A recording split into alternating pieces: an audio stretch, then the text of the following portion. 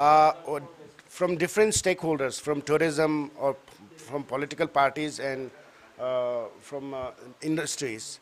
We have come here to understand how the modalities of Sikkim governance system is going on.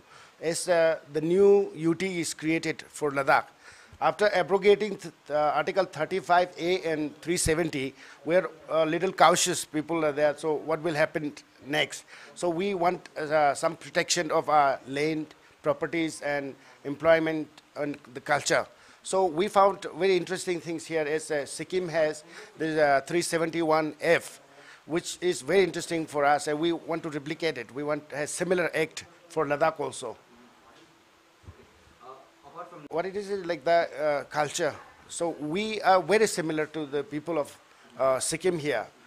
Most of us are Buddhist there, and we have very similar things. So people are very advanced here in these things. So we want this sort of things to implement in Ladakh. So we can protect this whole culture and identity and other things as Sikkimese are doing. There are also different BGPs already. Your comments on it. Okay.